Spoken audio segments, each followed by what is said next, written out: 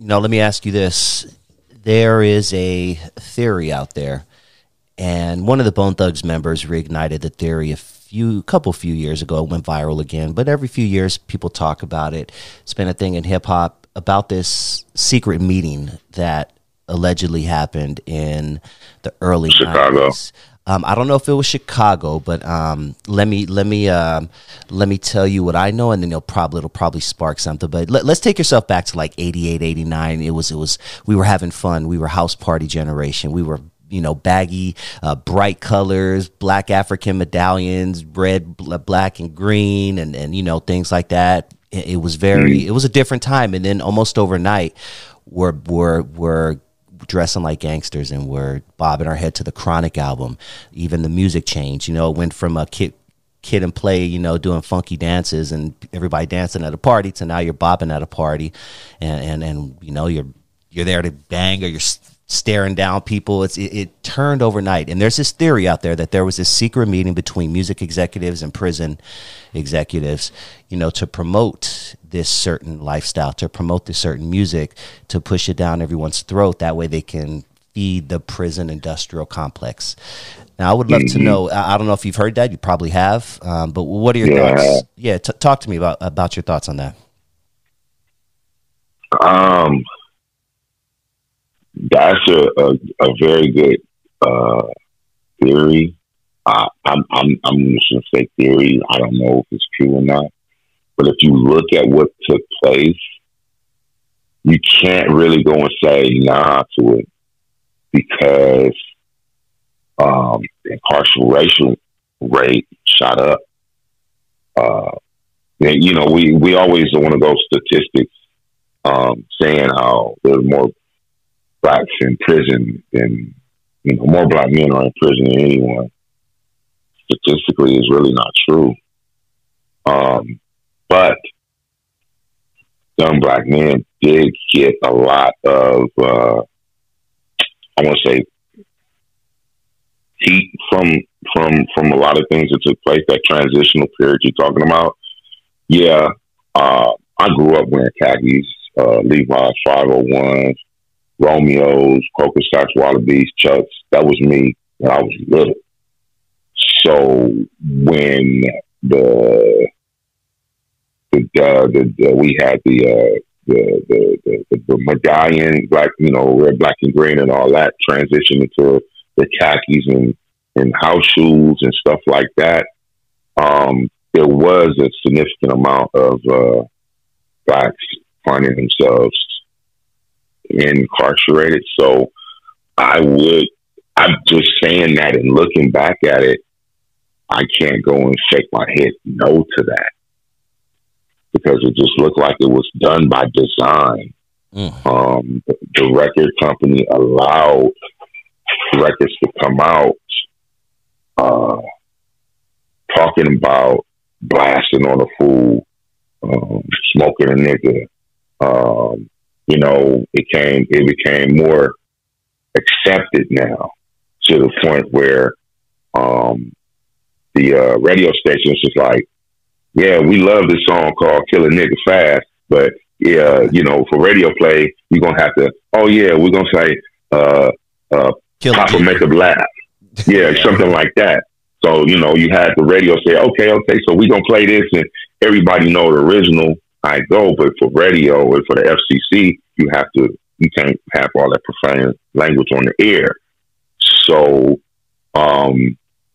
I want to say, yeah, it did spark a lot of, it did intensify a lot of the killings that had died down, because in LA, from about 83, 84 to 88, 89, the gang culture was wild. I mean, we was wild west, real bad over here. Way worse than it is now. Things are bad now, but way worse than the 80s. It was way worse. I can remember Tom Brokaw saying LA is the gang capital of the world. I can remember LA being on the list. I mean, they went and made the list of top the murder capital of the nation, and LA was up there for like 3-4 years straight because of the gang culture. So prison did find itself being heavily populated with a lot of those behind the trigger or supposed to be behind the trigger.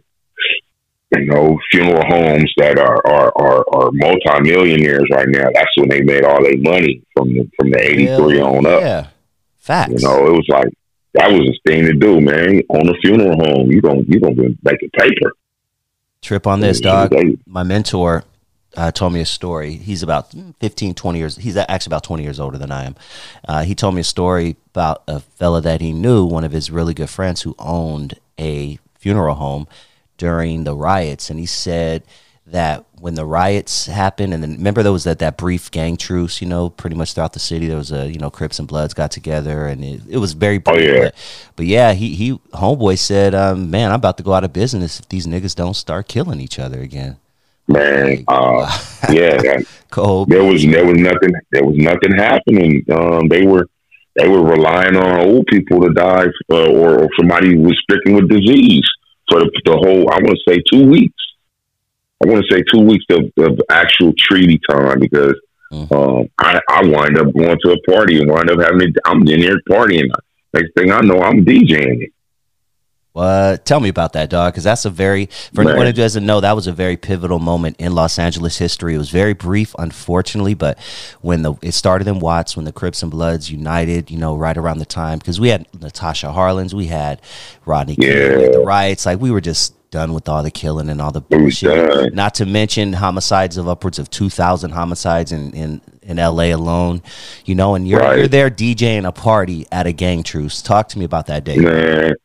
So we over in the 40 neighborhood, and you know, I used to kick it over there a lot. So we go to the party, and it was crazy. They was charging $4 to get in. Party was on Vernon, right next door to Normandy Elementary. And we go in there, and homie, he really didn't charge us. You know, he was a homie. It was the hood. So we up in there, and I can't remember who was DJing, but he was garbage. And somebody said, we need a DJ. There, DJ? There. I said, man, I'm here to party. Homie came out with $100. He said, come on, homie. So I get on the turntables, man. There was Avalons was up in there. There was the 40s that threw the party, but the Avalons was up in there. The Black P Stones from the Jungles was there. The 30s was there. Some Hoovers was there, man, and it was like I'm tripping out because I'm DJing and everybody in there is chill from different neighborhoods, and it was so crazy that I remember when we was leaving, I go outside and I see these fools fighting, but nobody stopping them. Come to find out, now these dudes is in 40 neighborhood. Dude was bleeding. He was on my car. I said, man, get off my car, homie. And they was like, my bad, homie, my bad. So they grabbed the dude. These are dudes that just beat him up. Come to find out, these dudes from Avalon just put this dude on Avalon in 40 neighborhood. And I'm scratching my head and I'm laughing. And the people I'm with, they're like, what's so funny? I said, y'all realize that this dude just got put on his hood in another hood. He from Avalon, but he got put on Avalon in 40s. And they was like, and we just all laughed and shook our head and took off, you know. But yeah, it was great. That was one of the Peace Treaty parties, and I went to another one. I did another one in Watts, and somebody just called me at the last minute, said, "Man, I need a DJ for the night." I said, "I got you." I shoot over there, and I'm hungry, so I go to a little burger spot across from the Nicholson. And I'm in all blue, back turn. All I heard was, "What's up, blood?" And I'm like, ooh. Damn. I looked down at my feet. And I turned around. I said, "What's up, homie?" They said, "Where you from, homie?" I said, "I'm from all over here." They said, "It's all good. You look like you Crip." I said, "I just wear blue." They said, "It's all good, blood. What you getting to eat? We got you." They brought my food for me, and I said, "Man, I'm deep in a party." And they said, I forgot what street it was on. I think it was on Success. They said, "So and so, so and so." I said, "I don't know." "Over here on Success, this thing." I said, "Yeah." "Oh, blood, we be through there. We coming through there." Man, I went over there. The grapes, black. It was grapes and bounty hunters. Some of Compton was there. Man, the Monas, the Carvers, some Hoovers, man. Some Anthony Parks was over there. Some of everything over there. The party I DJ, I didn't know it was a hood party. And he was like, okay, it's supposed to be till 2:00, man. 2:00. It looked like more people was there than when it started at 9. They said, "Oh, you can't leave." I said, "Huh?" No, I said, "Man, I need a 2:00 to come money. We go $200. How long?" I said, "Okay, we good to go." Kept it going. And I had to DJ that one by myself. My boy helped me take all my equipment over there. And I had to, naturally I'm gonna break him off. But yeah, we didn't leave that spot till like 4:30 in the morning. Man. Damn. And I was just like tripping because I'm like, the one's gonna come through here and shut it down. No, I wasn't no problems or nothing. So yeah, man, that was a great time, man. That was a great time.